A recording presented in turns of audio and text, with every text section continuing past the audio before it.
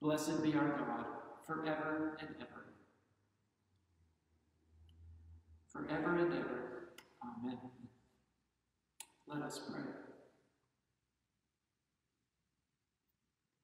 Almighty God, we pray you graciously to behold this your family, for whom our Lord Jesus Christ was willing to be betrayed and given into the hands of sinners, and to suffer death upon the cross, who now lives and reigns with you in the Holy Spirit, one God, forever and ever. Amen.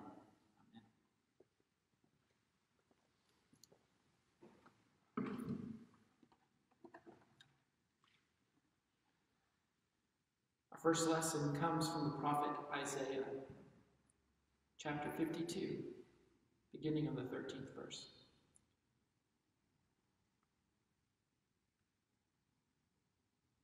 See, my servant shall prosper. He shall be exalted and lifted up, and shall be very high.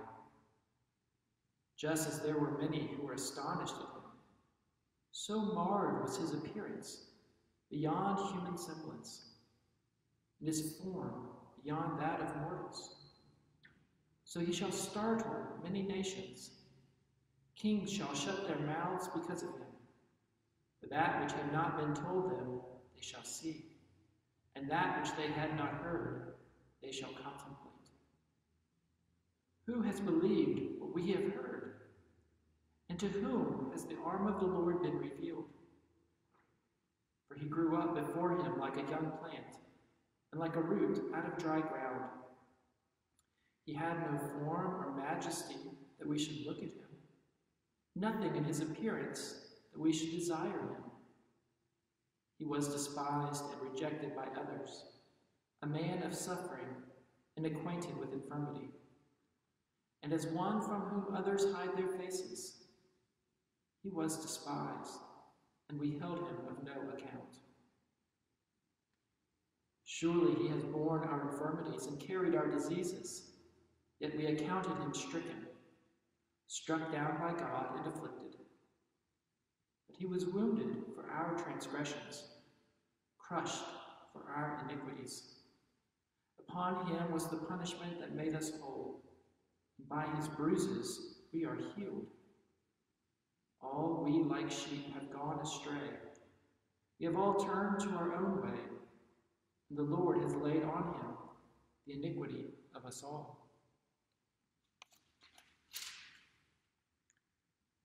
He was as oppressed, and he was afflicted, yet he did not open his mouth. Like a lamb that is led to the slaughter, and like a sheep before its shearers is silent, so he did not open his mouth. By a perversion of justice he was taken away. Who could have imagined his future? For he was cut off from the land of the living, stricken for the transgression of my people. They made his grave with the wicked, and his tomb with the rich, although he had done no violence, and there was no deceit in his mouth. Yet it was the will of the Lord to crush him with pain. When you make his life an offering for sin, he shall see his offspring, and shall prolong his days. Through him the will of the Lord shall prosper. Out of his anguish he shall see light. He shall find satisfaction through his knowledge. The righteous one, my servant, shall make many righteous, and he shall bear their iniquities. Therefore I will allot him a portion with the great, and he shall divide the spoil with the strong, because he poured out himself to death, and was numbered with the transgressors. Yet he bore the sin of many, and made intercession for the transgressors. The word of the Lord. Thanks be to God.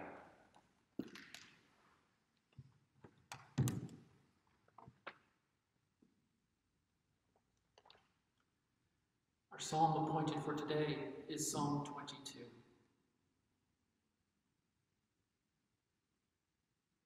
My God, why have you forsaken me?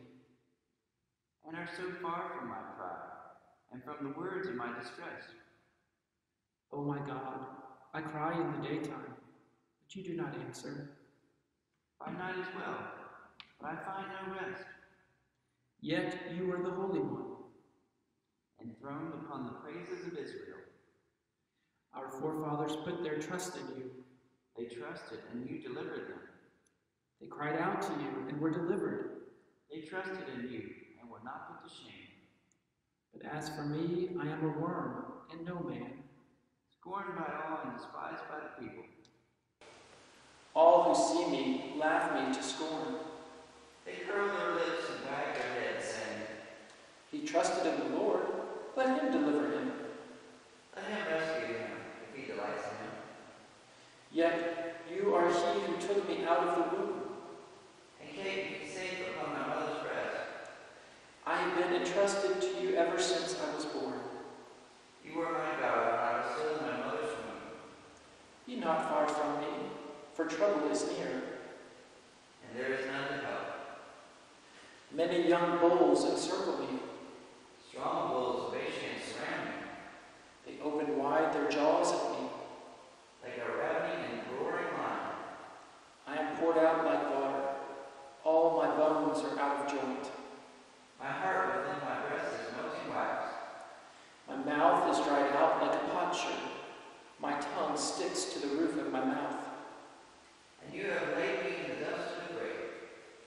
Packs of dogs close me in, and gangs of evildoers circle around me. They pierce my hands and my feet. I can count all my bones. They stare and gloat over me. They divide my garments among them. They cast lots for my clothing. Be not far away, O Lord. You are my strength. Hasten to help me. Save me from the sword. My life from the power of the devil. Save me from the lion's mouth. My wretched body from the horns of wild bulls. I will declare your name to my brethren. In the midst of the congregation, I will praise you. Praise the Lord, you that fear him. Stand in awe of him, O offspring of Israel. All you of Jacob's line, give glory. For he does not despise nor abhor the poor in their poverty, neither does he hide his face from them. But when they cry to him, he hears them. My praise is of him in the great assembly. I will perform my vows in the presence of those who worship him. The poor shall eat and be satisfied, And those who seek the Lord shall praise him. May your heart live forever. all the ends of the earth shall remember and turn to the Lord. And all the families of the nations shall bow before him. For kingship belongs to the Lord. He rules over the nations. To him alone all who sleep in the earth bow down and worship. All who go down to the dust fall before him. My soul shall live for him. My descendants shall serve him. They shall be known as the Lord's forever. They shall come and make known to a people yet unborn The saving deeds that he has done.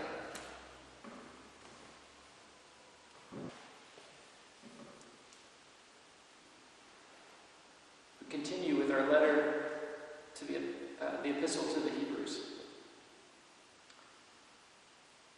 This is the covenant that I will make with them. After those days, says the Lord, I will put my laws in their hearts, and I will write them on their minds. He also adds, I will remember their sins and their lawless deeds no more. Where there is forgiveness of these, there is no longer any offering for sin.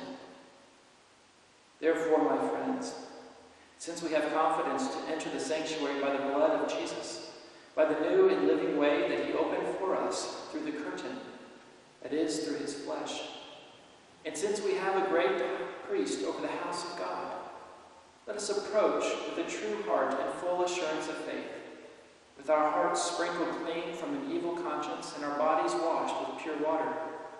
Let us hold fast to the confession of our hope without wavering, for he who has promised is faithful. And let us consider how to provoke one another to love and good deeds, not neglecting to meet together, as is the habit of some, but in encouraging one another, and all the more as you see the day approaching. The word of the Lord. Thanks be to God. The Passion of our Lord Jesus Christ, according to John.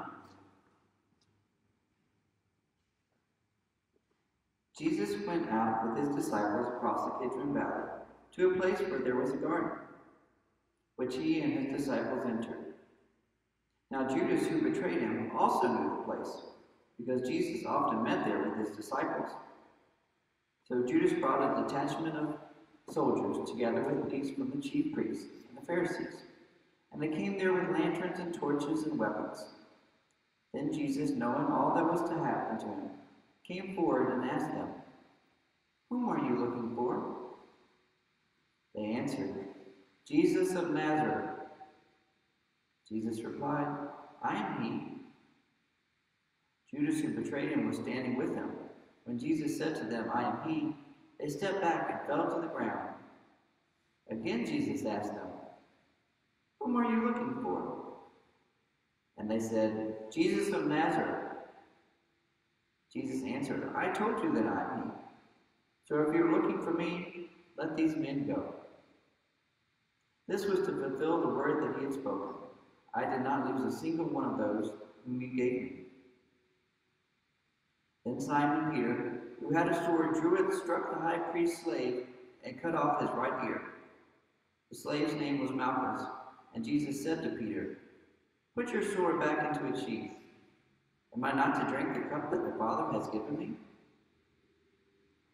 So the soldiers, their officer, and the Jewish police arrested Jesus and bound him. First they took him to Annas, who was the father-in-law of Caiaphas, the high priest that year. Caiaphas was the one who had advised the Jews that it was better to have one person die for the people. Simon Peter and another disciple followed Jesus. Since that disciple was known to the high priest, he went with Jesus into the courtyard of the high priest. But Peter was standing outside at the gate. So the other disciple, who was known to the high priest, went out and spoke to the woman who guarded the gate, and brought Peter in. The woman said to Peter, "You are not also one of this man's disciples, are you?"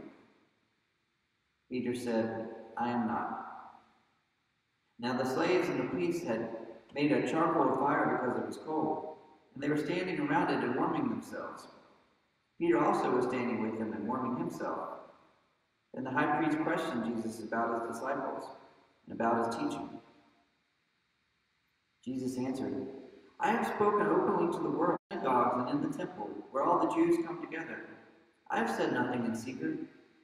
Why do you ask me? Ask those who heard me what I said to them. They know what I've said." When he had said this, one of the police standing nearby struck Jesus on the face, saying, "Is that how you answer the high priest?" Jesus answered, "If I have spoken wrongly, testify to the wrong. But if I have spoken rightly, why do you strike me?" Then Ananias sent Jesus, bound to Caiaphas the high priest. Now Simon Peter was standing and warming himself. Those who were standing near the fire asked him, "You are not also one of Jesus' disciples, are you?" Peter denied it and said, "I am not." One of the slaves of the high priest, a relative of the man whose ear Peter had cut off, asked, "Did I not see you in the garden with Jesus?" Again Peter denied it, and at that moment the cock crowed. Then they took Jesus from Caiaphas to Pilate's headquarters. It was early in the morning. They themselves did not enter the headquarters so as to avoid ritual defilement and to be able to eat the Passover. So Pilate went out to them and said, "What accusation do you bring against this man?" They answered, "If this man were not a criminal, we would not have handed him over to you." Pilate said to them, "Take him yourselves and judge him according to your law." The Jews replied, "We are not permitted to put anyone to death." This was to fulfill what Jesus had said when he indicated the kind of death he was to die. Then Pilate entered the headquarters again, summoned Jesus, and asked him, "Are you the king of the Jews?" Jesus answered, "Do you ask this on your own, or did others tell you about me?" Pilate replied, "I am not a Jew, am I? Your own nation and your chief priests have handed you over to me. What have you done?" Jesus answered, "My kingdom is not from this world. If my kingdom were from this world, my followers would be fighting to keep me from being handed over to the Jews. But as it is, my kingdom is not from here." Pilate asked him, "So you are a king?" Jesus answered, "You say that I am a king. For this I was born, and for this I came into the world, to testify to the truth. Everyone who belongs to the truth listens to my voice." Pilate asked him, "What is truth?" After Pilate had said this, he went over to the Jews again and told them, "I find no case against him. But you have a custom that I release someone for you at the Passover. Do you want me to release for you the King of the Jews?" They shouted in reply, "Not this man, but Barabbas." Now Barabbas was a bandit. Then Pilate took Jesus and had him flogged, and the soldiers wove a crown of thorns and put it on his head. And they dressed him in a purple robe. They kept coming up to him, saying, "Hail, King of the Jews!" and striking him on the face. Pilate went out again and said to the Jews, "Look, I am bringing him out to you to let you know that I find no case against him." So Jesus came out, wearing the crown of thorns and the purple robe. Pilate said to them, "Here is the man." When the chief priests and the police saw Jesus, they shouted, "Crucify him! Crucify him!"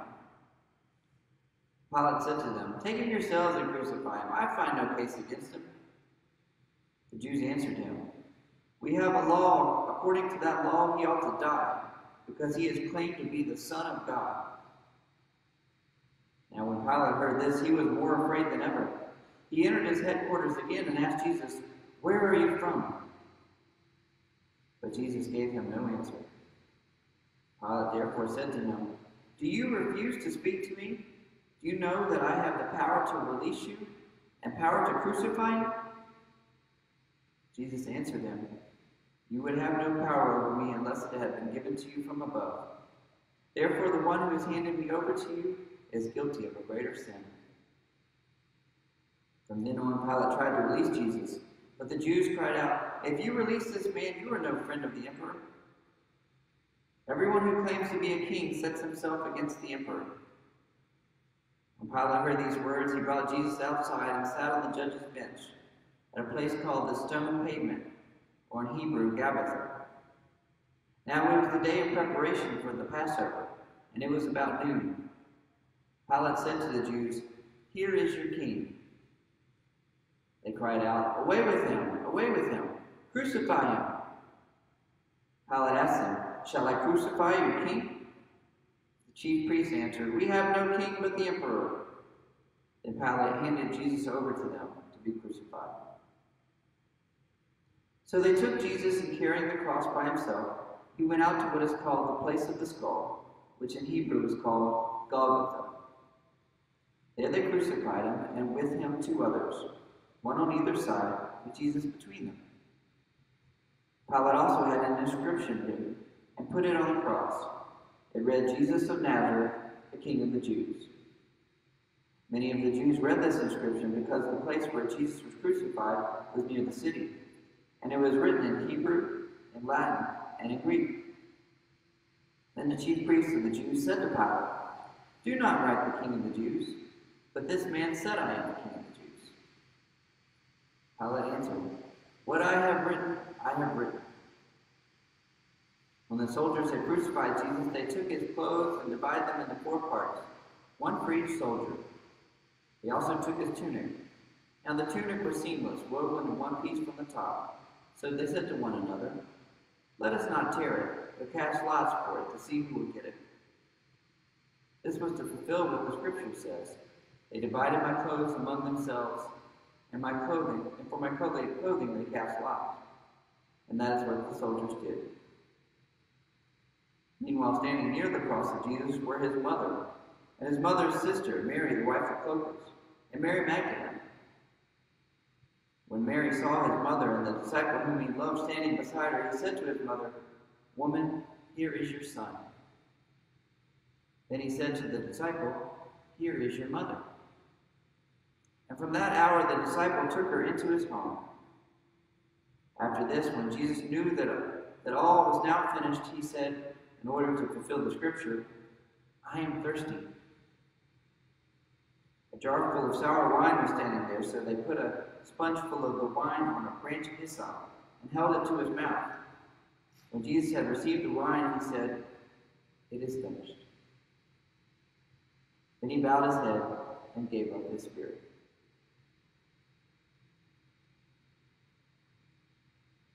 Since it was a day of preparation, the Jews did not want the bodies left on the cross during the Sabbath, especially because the Sabbath was a grave breaks limited. So they asked Pilate to have the legs of the crucified men broken and the bodies removed. Then the soldiers came and broke the legs of the first, and of the other who had been crucified with him. But when they came to Jesus and saw that he was already dead, they did not break his legs.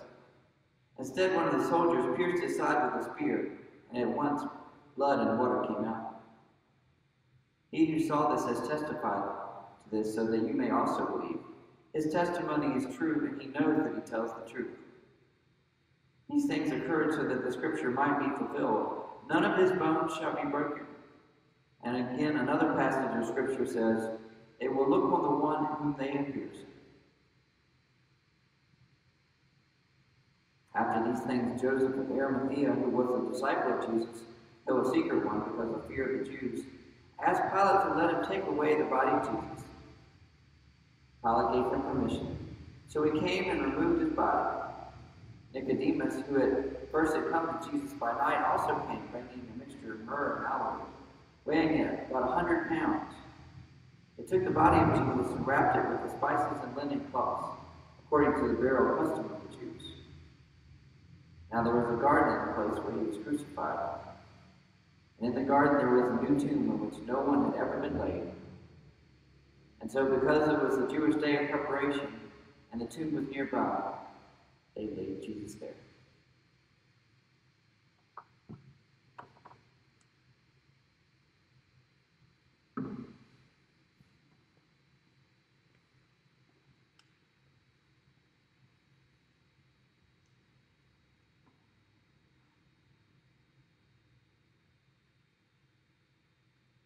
Today is Good Friday. Today is the day in which we continue our journey of Jesus towards his crucifixion. As I was reading through the scripture for today's service earlier this week, the opening line in Psalm 22, which read, my God, why have you forsaken me?" As I read that, I just stopped in my tracks. I knew that that was going to be a moment for me to meditate and to sit and contemplate. Those words, my God, why have you forsaken me?"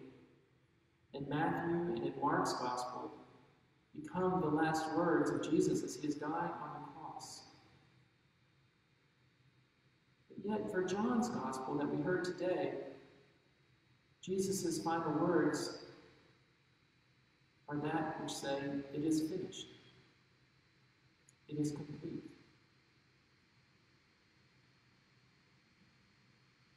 Good Friday is a day in which we are given a unique opportunity.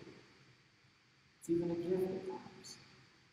We are given the gift of Christ Jesus walking the road to death.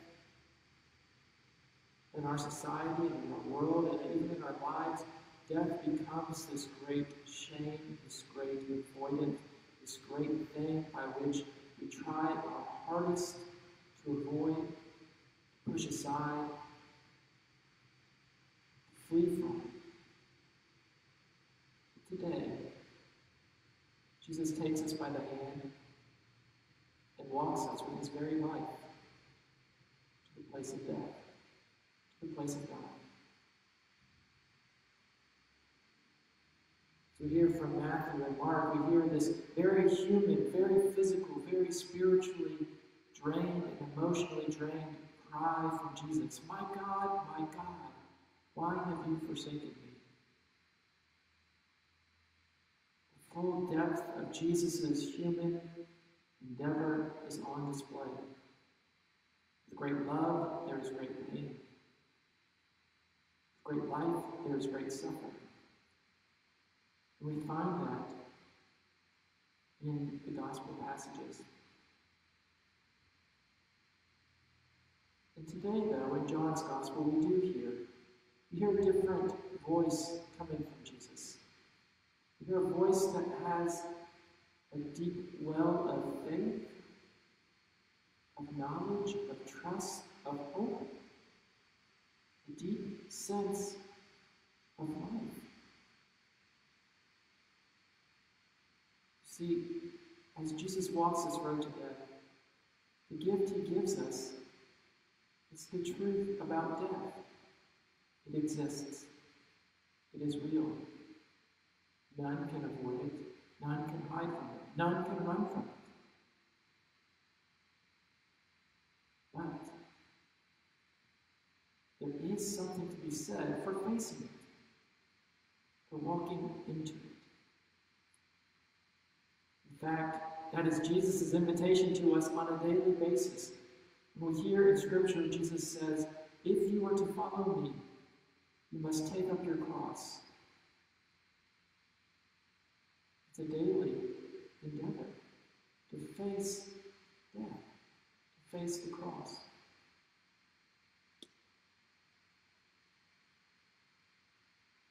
And as we face it, we have a guide, we have a teacher in Jesus Christ. We have one who does take us by the hand and says, I too know that there is pain. I too know that there is injustice.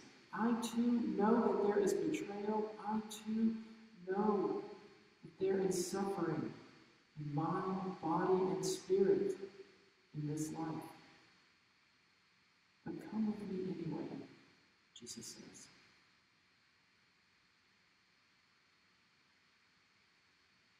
See Good Friday as a good thing. Seems very contradictory. But what Jesus does for us in showing us the way of the cross, the way of walking into our depth of wound and of pain and of suffering, it's a gift that says we are not alone. We do not take that journey by ourselves. But God, in the form of Jesus the Christ, goes with us.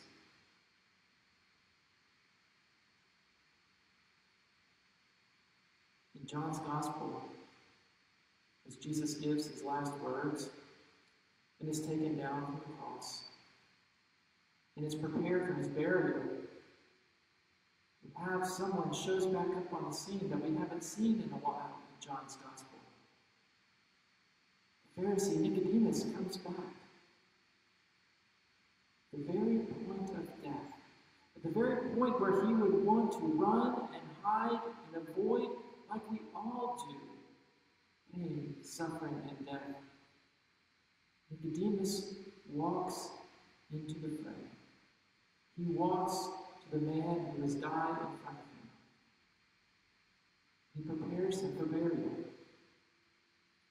You remember Jesus' first encounter with Nicodemus.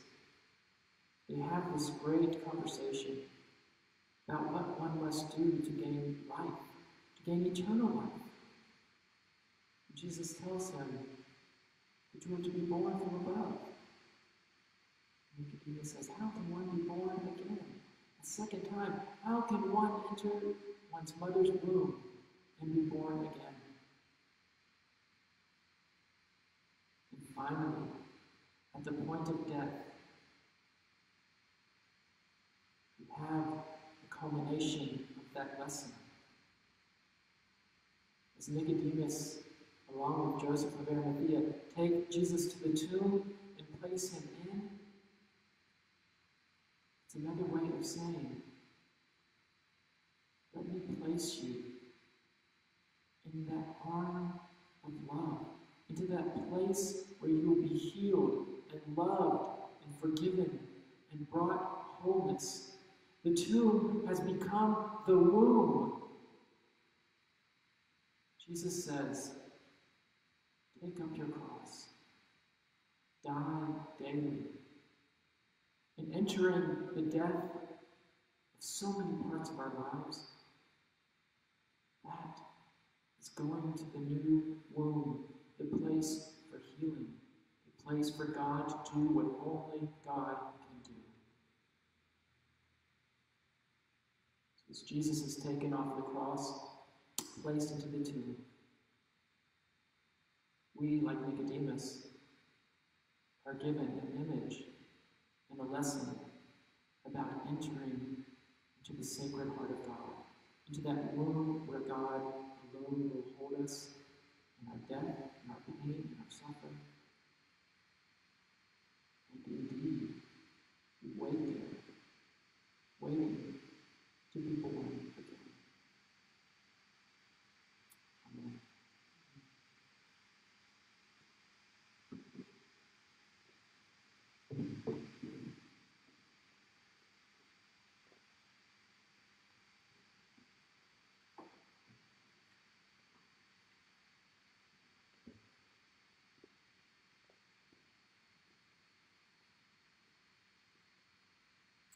Dear people of God, our Heavenly Father sent his Son into the world, not to condemn the world, but that the world through him might be saved, that all who believe in him might be delivered from the power of sin and death and become heirs with him of everlasting life. We pray, therefore, for people everywhere according to their needs.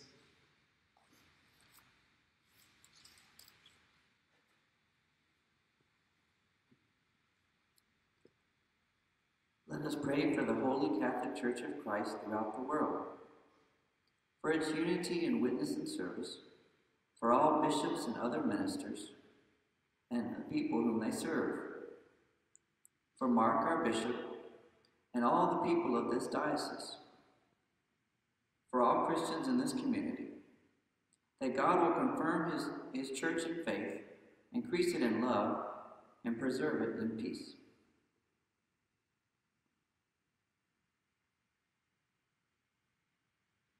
Almighty and everlasting God, by whose Spirit the whole body of your faithful people is governed and sanctified, receive our supplications and prayers which we offer before you for all members of your holy church, that in their vocation and ministry they may truly and devoutly serve you, through our Lord and Savior, Jesus Christ. Amen. Let us pray for all nations and people of the earth, and for those in authority among them, for Donald, the President of the United States, for the Congress and the Supreme Court, for the members and representatives of the United Nations, and for all who serve the common good, that by God's help they may seek justice and truth, and live in peace and concord.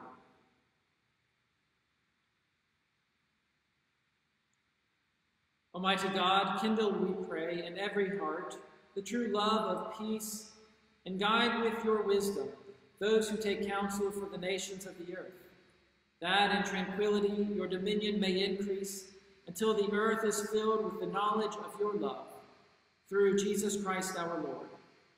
Amen.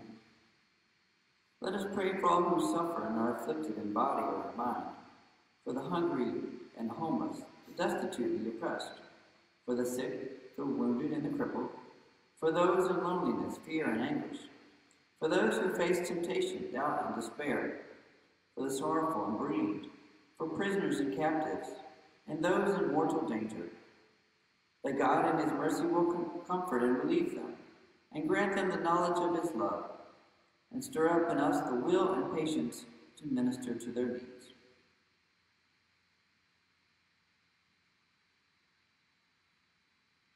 Gracious God, the comfort of all who sorrow, the strength of all who suffer, let the cry of those in misery and need come to you, that they may find your mercy present with them in all their afflictions. And give us, we pray, the strength to serve them for the sake of him who suffered for us, your Son, Jesus Christ our Lord. Amen. Let us pray for all who have not received the gospel of Christ, for those who have never heard the word of salvation, for those who have lost their faith, for those hardened by sin or indifference, for the contemptuous and the scornful, for those who are enemies of the cross of Christ and persecutors of his disciples, for those who in the name of Christ have persecuted others, that God will open their hearts to the truth and lead them to faith and obedience.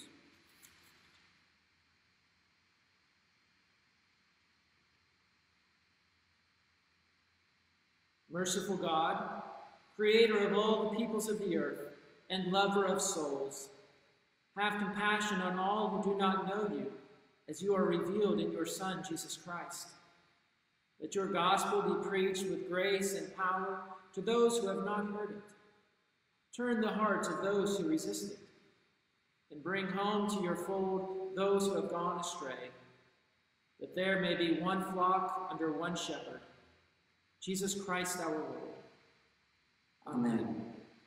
Let us commit ourselves to our God and pray for the grace of a holy life, that with all who have departed this world and have died in the peace of Christ, and those whose faith is known to God alone, we may be accounted worthy to enter into the fullness of the joy of our Lord and receive the crown of life in the day of resurrection.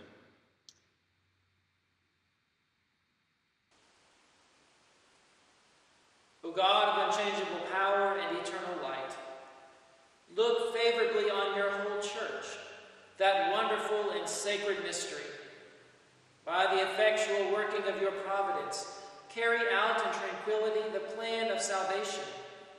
Let the whole world see and know that things which were cast down are being raised up, and things which had grown old are being made new, and that all things are being brought to their perfection. By him, through whom all things were made, your Son, Jesus Christ our Lord, who lives and reigns with you in the unity of the Holy Spirit, one God, forever and ever. Amen. Amen.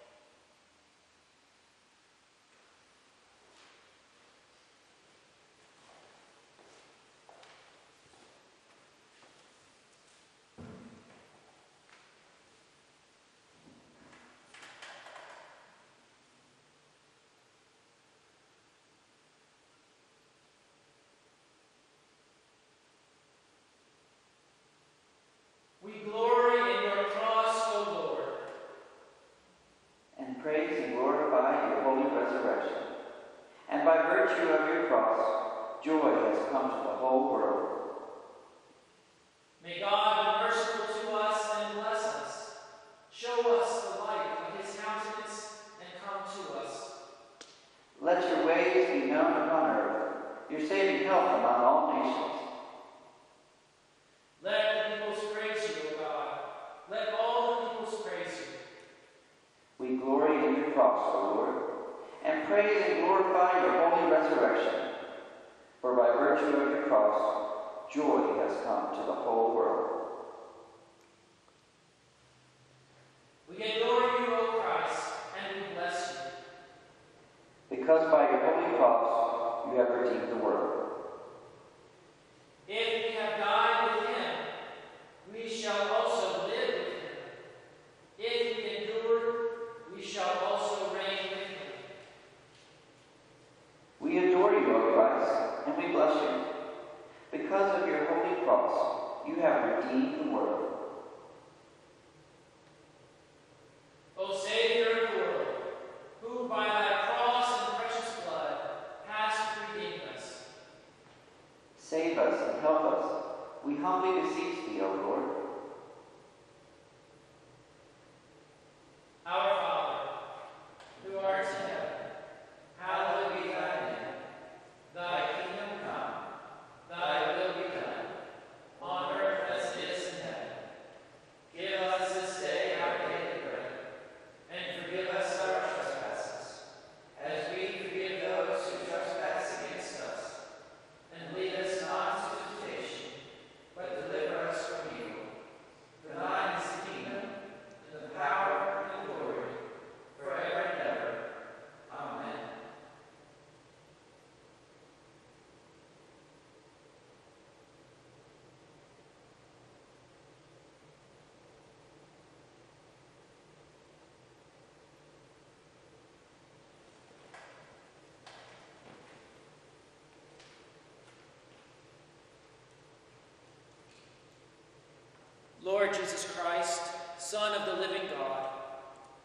pray you to set your passion, cross, and death between your judgment and our souls, now and in the hour of our death. Give mercy and grace to the living, pardon and rest to the dead. To your holy church, peace and concord, and to us sinners, everlasting life and glory. For with the Father and the Holy Spirit, you live and reign, one God, now